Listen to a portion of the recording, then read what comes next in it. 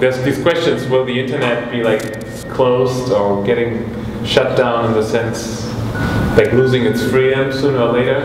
Is it necessary to build alternative networks? Like there's people saying that it's going to be necessary to really have alternative networks. Explore this whole idea of having data as a physical object and exploring it in a more artistic way of like doing crazy things.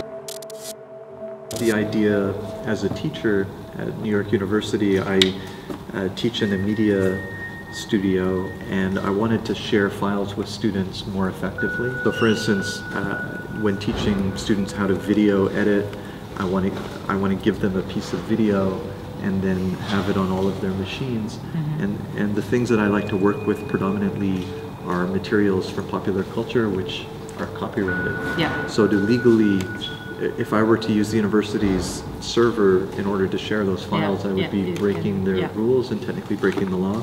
So I looked commercially for a device to purchase and I couldn't find one. Then I set about making my own. Yeah. And I started thinking, you know, this would be a useful device to use artistically as well. Mm-hmm. And I thought, you know, this would be fun as a transmission art project to infiltrate public space wireless.